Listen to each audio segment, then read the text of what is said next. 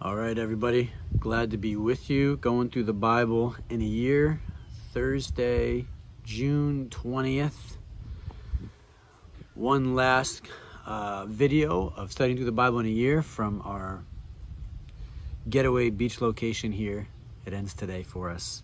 So we'll have some nice scenery, though, in the video for one more day. So for today, Thursday, June 20th, we have James chapter 1, that's one of our readings. Then we have 1 Kings chapter 13 to chapter 14. All right, we're going to be in James chapter 1. All right, so if you could turn there, if you are able, we will get going. We'll open up in prayer. So Lord, thank you for your word. Thank you for its truth, Lord. Thank you for this book of James. Thank you for him as an apostle, for his leadership, Lord. Thank you for what you put on his heart to write to other churches, to other Jewish believers, Lord. Thank you, Lord, that you're working in our lives, Lord, and you're growing maturity in us, Father, so we could be better used by you. Help us to embrace that, Lord. In Jesus' name, amen. So, the book of James, only 5 chapters. It's a short one. And this guy, James, who wrote it, oh, we have a guest. Good morning. There she is. James, who wrote it, there's a bunch of Jameses in the Bible. This particular James is the brother of Jesus. And if you could imagine growing up with Jesus as your brother, that'd be an interesting life. Highs, lows, everything in between. That must have been challenging, to say the least. But it's interesting that his brother James comes to receive Jesus as his Messiah and Lord and Savior, even though it was his brother. Interesting journey. Because people ask, like how many family members of Jesus received him as Messiah and Lord and Savior, and it's tough to answer that question. We know some family members, but a lot we don't. But for James, we know that he did. He actually became a pillar, a huge leader in the early church. In Acts 15, there was a big decision that had to be made, and James stood up, and out of the 12 apostles, he kind of became the leader for a while during actually a really difficult transition time as the church was transitioning after a death of Stephen and the church starting to spread. It's hard to have good leadership during transition, but James was the guy. And church tradition holds that he died by getting thrown off. And it's a tradition, don't know for sure, but church tradition holds that he was thrown off of the temple wall and then beaten with clubs. And then as they were beating him with clubs, he was praying, "Father, forgive them, for they don't know what they do." So an interesting man, a leader of a man, seemed like kind of a no-nonsense guy. I think that's a good example too.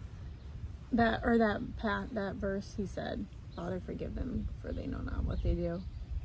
I've used that a couple times in my life, where I'm just angry at someone. Obviously, not being beaten and thrown off a wall, but when people wrong you, and you just feel like they don't know what's going on and they don't know the full story. It's just, you gotta just surrender it to God and give it to Him. Yep. And that verse sometimes goes through my head in those moments, and how someone who's being beaten and killed could say those, and our little, things in life are much more small and trivial compared to that. Yeah, much easier said than done. Plus, Yeah. like you said, most of our lives, at least here in America, it's not like we're a Christian in Iraq. Right. We just get offended. Right. People were mean or hostile or intentionally wrong towards us, and to say, "Father, forgive them," it's almost a very foreign prayer. So it's definitely shows us where our hearts need to be, where the Spirit wants to bring our hearts, if we'll let Him, because He'll bring us there. Just gotta let Him. If we're stuck in our pride, it won't happen. So James, sorry, went off track. Off track is we'll do legal. a lot of that when I'm on here, because I have thoughts and then we go off on tangents. Tangents are legal. Tangents are legal. 5 chapters in the book of James. The whole book's really about spiritual maturity. Someone had said, not me, although I'd like to claim it, but it's not me. Just because someone grows old, it does not mean that they grow up. Truth. Very true. Just because somebody grows old does not mean that they grow up. You could have very immature people that are older. And conversely, you could have some young people that have some amazing maturity. Maturity. Wise beyond their years, right? Wise Isn't beyond that their the years. statement? I didn't make that one up either. It is. That's Although not. maybe I say I did. That's not. That's not. It's not from the Bible. It's not origins from you. No. Oh, It's not from the Bible, but it fit with what we were talking about. yeah. So if maturity doesn't come from age, it must come from somewhere else. Experience for sure. Mm-hmm. And really what we do with those experiences. And if we say we're a Christ follower, God allows certain experiences into our life with the purpose of growing us, maturing us. Yeah, they're usually not, I don't think, like easy experiences, You could say trials. trials. That's another James keyword, trials. It is. But, it's not usually the easy experiences that grow the wisdom. Because you don't really need a ton of wisdom in an easy experience. What do you mean? Oh, man, now you're going to ask me an example? That's okay. You can get back to me on that. Yeah, I mean, you grow your wisdom in the hard times where you're desperate and you reach out to God and you don't know what to do. Ah, That's what I'm saying. gotcha. Not in the like Yes. easy. I mean, obviously you learn things along the way. You can learn wisdom along the way, Yes. but in the desperation is where the wisdom is developed. Yep. In Which the it- weeds, the wisdom is developed. In the weeds. In the weeds, there can be wisdom. Ooh, wisdom in the weeds.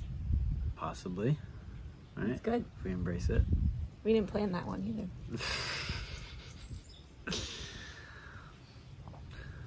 So to be a Christ follower, God uses circumstances, trials. Sometimes deliverance will not come.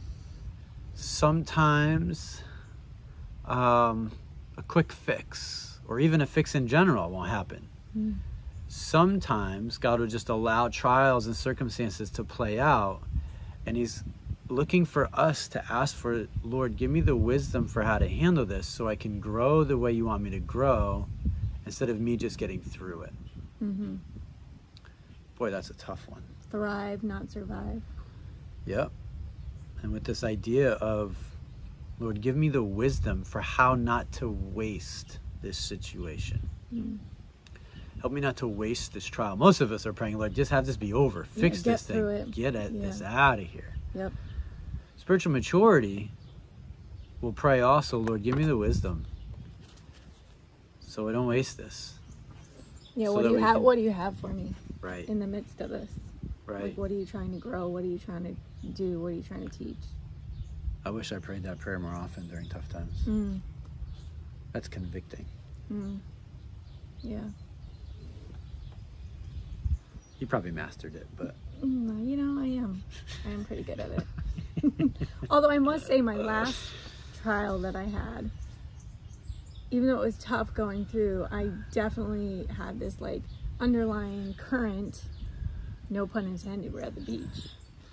I had this current that I knew God was trying to teach me something. Like I know this is hard.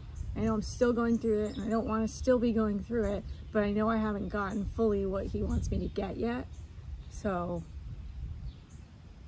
there was some type of comfort in knowing that He wants me to learn something the way He wants me to learn it, yes. which is not my way. That's weird. I know. God should get glued Kinda into sucks. Kinda sucks. But yeah, I know that was definitely a shift for me because it hasn't always been like that my whole life. It hasn't always been I'm usually just get it over with. Let's be done with this. But this was, the last couple ones were pretty much had that underlying current in them, where I know there's something else going on. It's not just the hard things in the moment. There's something else to be learned. Yeah. That's good. That's a work of the Spirit in your life and in your heart. Haven't always been able to say that. No. So we celebrate that, right? Celebrate. So let's read a little bit here, and then we're going to show you a little illustration. And that'll probably be it, because we're 10 minutes in. So we're not going to get real far. We're probably just going to get down to verse 8. So James, the bondservant of God and of the Lord Jesus Christ. So it's kind of interesting that James says he's a bondservant of God and his brother. To the 12 tribes are scattered abroad. So he's writing to specifically the 12 tribes. Jewish believers scattered abroad.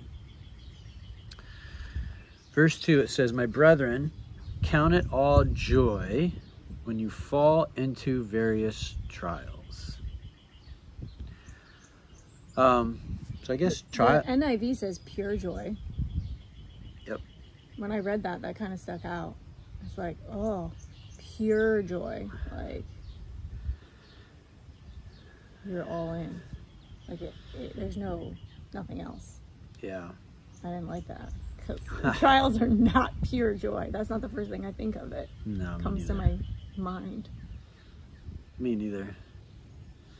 And I would say too, it says when you fall into various trials.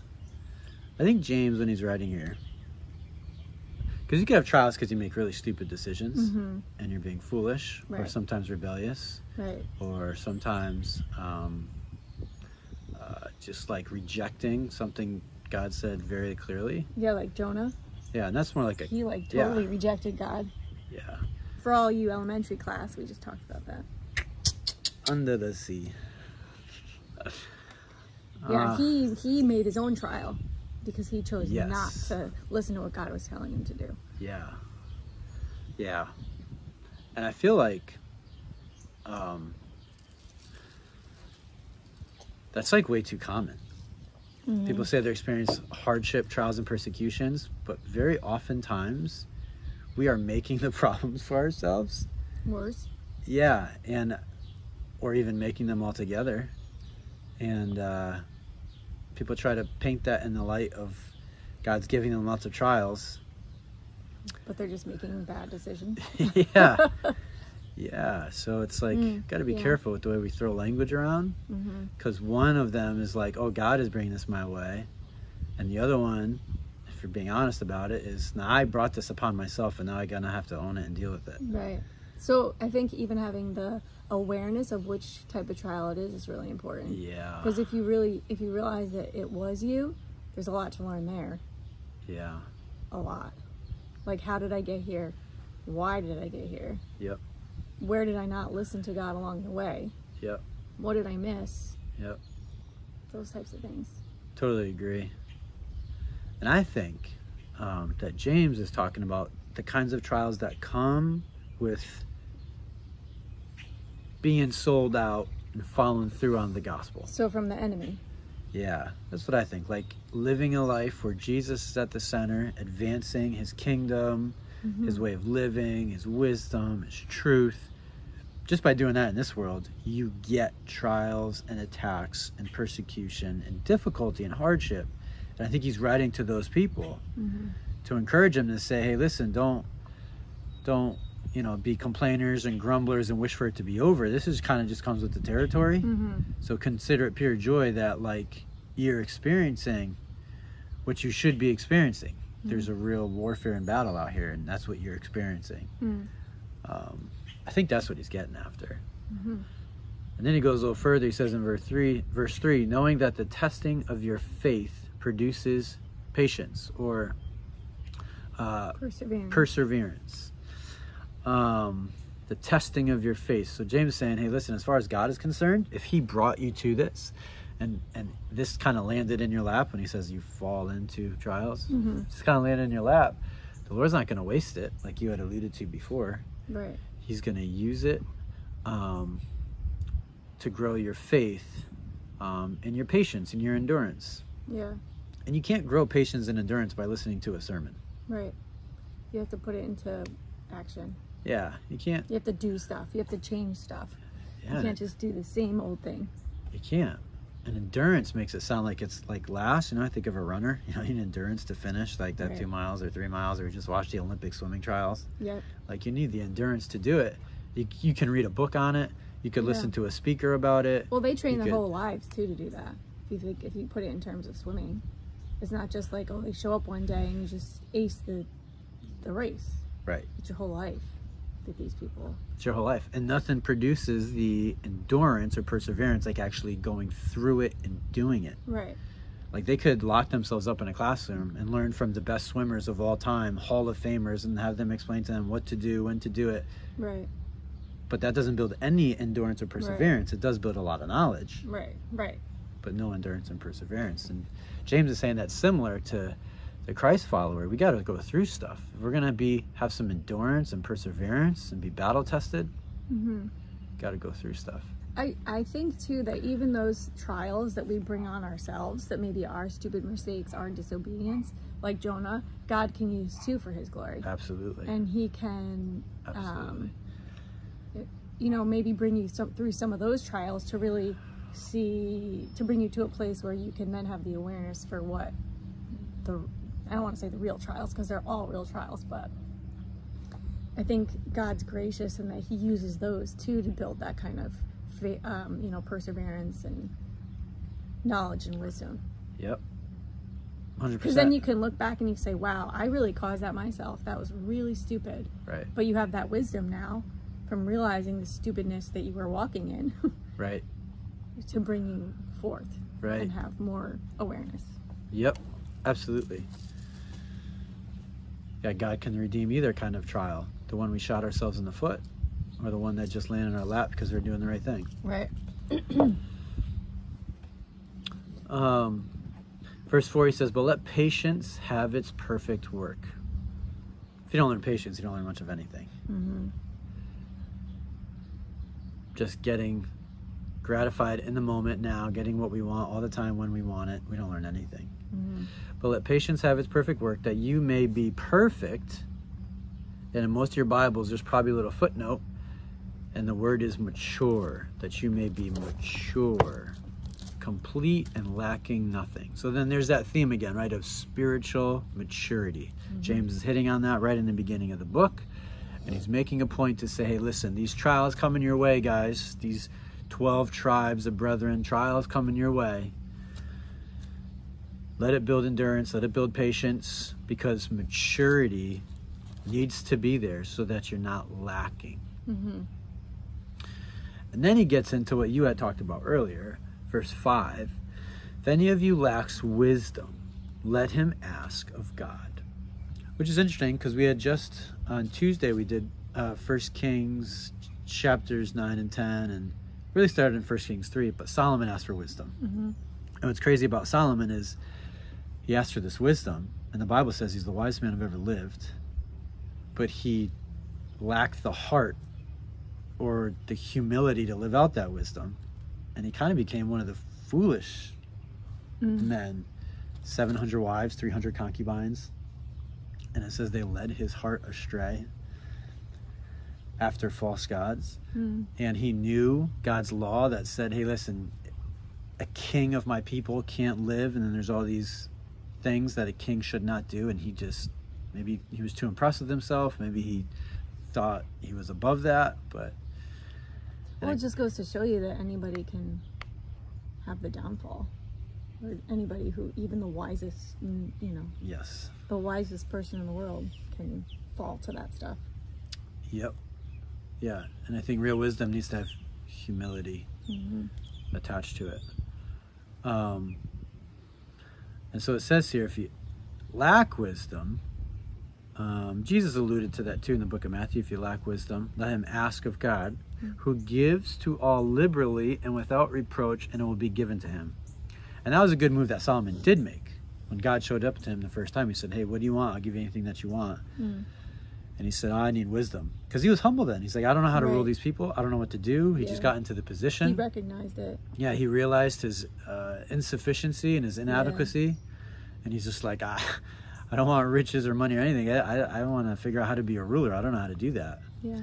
And that was a good ask. And the Lord blessed him with that.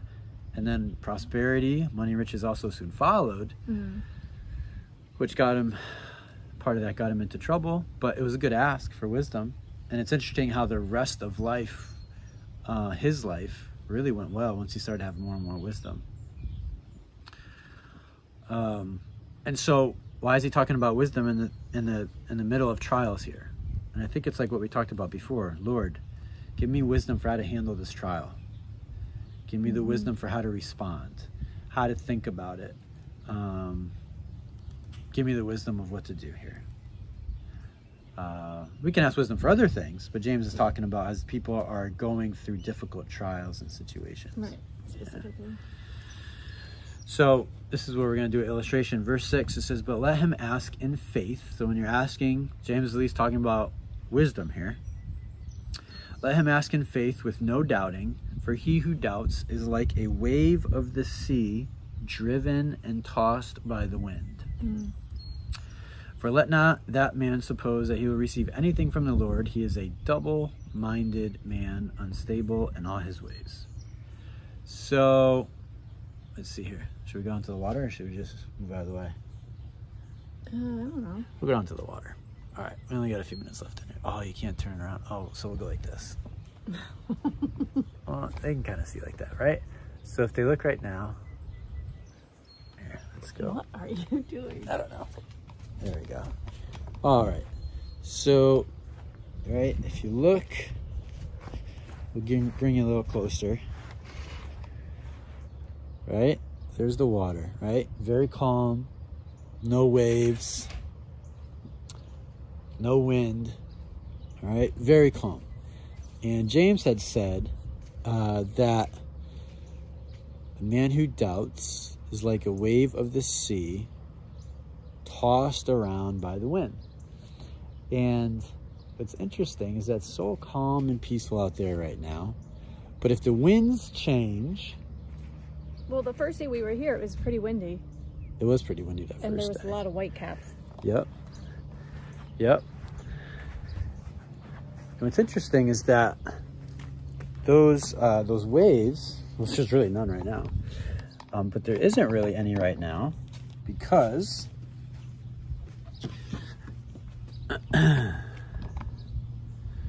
there's no wind. Sometimes I used to read it early on and think that, well, what if James is talking about something being in the sea, like if you had a paper cup or a can or something on there and it's getting thrown around, but he doesn't say anything about an object being thrown around the sea. He talks about, for he who doubts is like a wave of the sea driven and tossed by the wind. So waves, how they behave, how big they get, is determined by the wind. They are completely dependent on the wind. Affected a little bit by what's underneath the waves, the ground floor of the ocean floor. But the wind, for the most part, the wave is determined by the wind. And James is saying that someone who doubts is like a wave of the sea. Which, to me, that sounds like, when it says is like a wave of the sea, he's saying when we doubt, we are kind of in the same way like a wave. We just respond based on the wind blowing. Right. Based on the circumstance happening. And they're perpetually going. Waves are perpetually going. You're always stuck. Yep. Like when you're doubting, you're like a wave, you just keep going. It's there and it's driven by outside forces. Driven by outside forces. That's the key. One who doubts is always driven by outside forces. Oh, got a fish. Really? Yeah. Nice. Oh, yeah, good. Yeah, one who doubts is like one who's always driven by outside forces. So that must mean that someone who lives by faith and is praying for faith, asking for wisdom and faith, they are not solely, specifically driven by outside forces. Does that make sense? Yeah, sorry, I was distracted by the truck that just drove up to the house. Yeah. So to me, it's pretty amazing imagery that, you know, the waves, they're basically dependent on the wind. But what we ask for from the Lord and how we communicate with him, it doesn't have to be dependent on our circumstances and what happens around us. That's what faith is about. And Right. James says, when, you know, you ask and you have all kinds of doubt in your heart and in your mind of who God is and what he's doing, is he even in control, what's he doing? And you pray with doubt and you speak with doubt,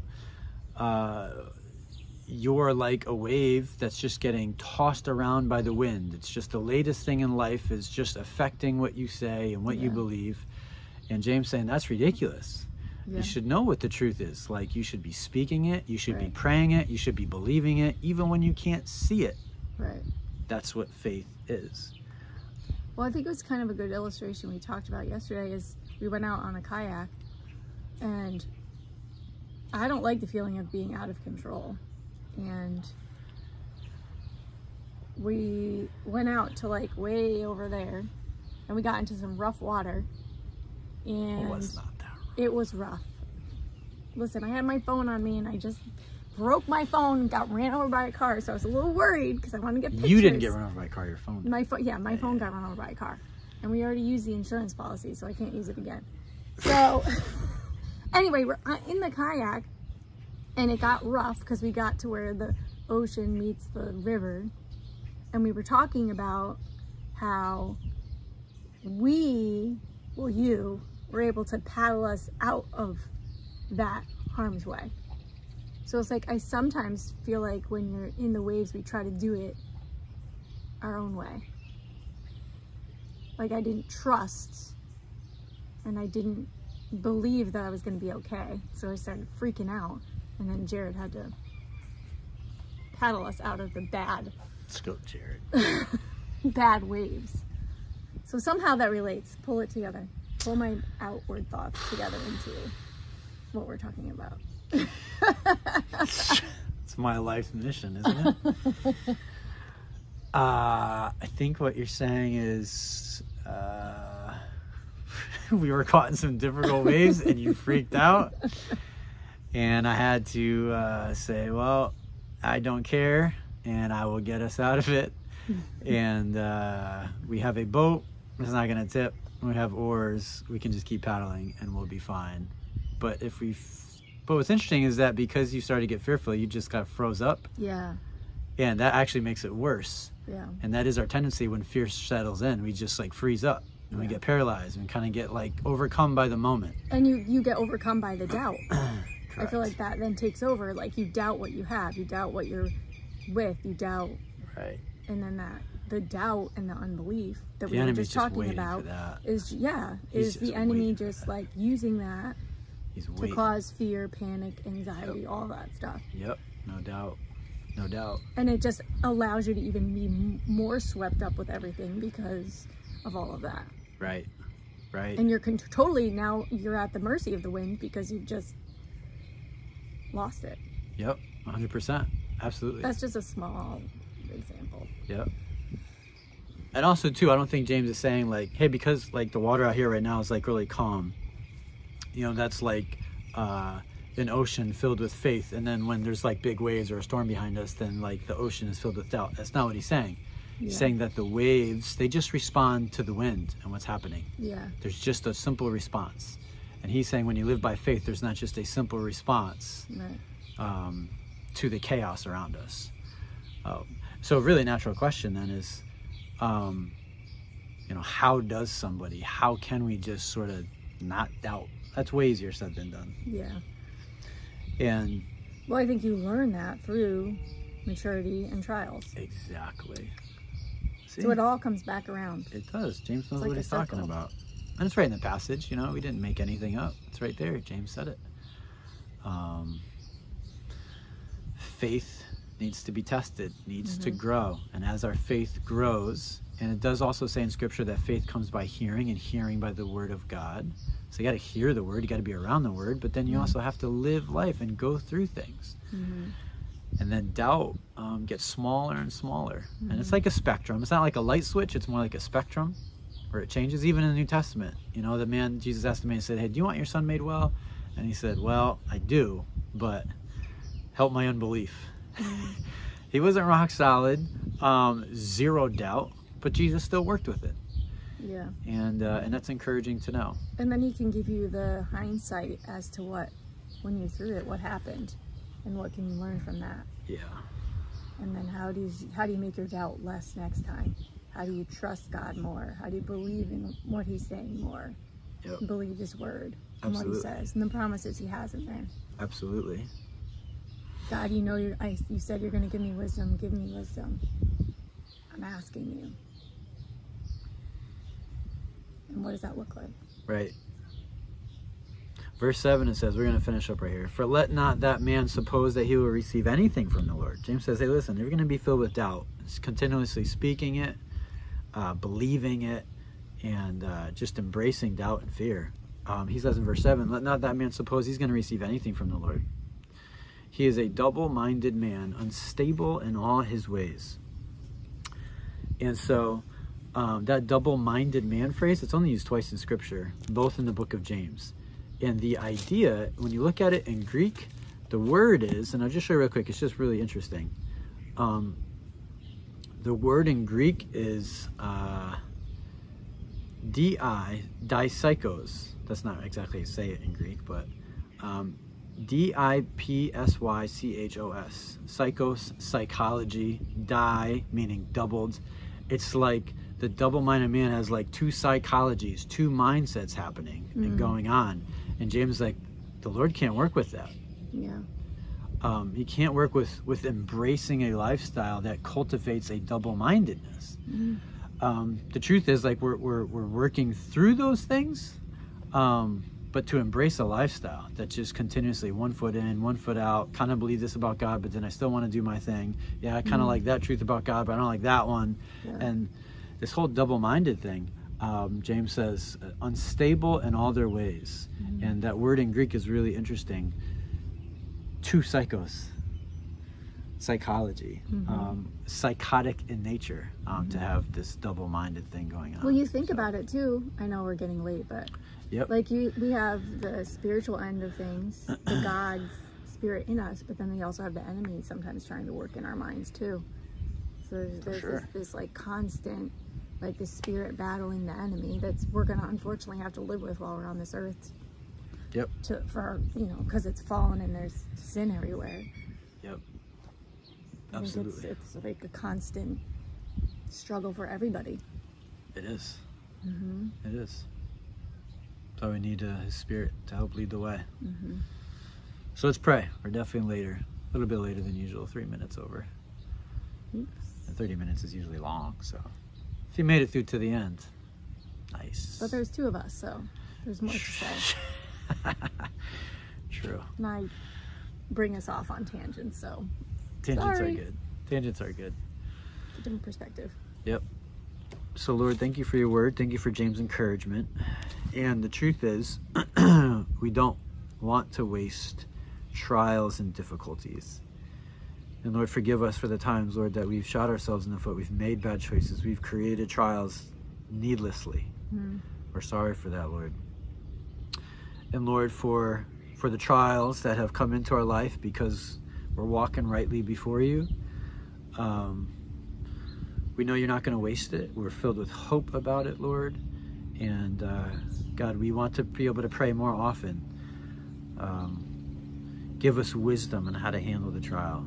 Show us how to behave, how to think, how to act in it, Lord. Give us wisdom. Help us not to waste it, Lord. And Father, protect us from being double-minded. Our fleshly nature, that's natural and common. It's what we want to do by default. But by your Spirit, we know that that's not what you have for us.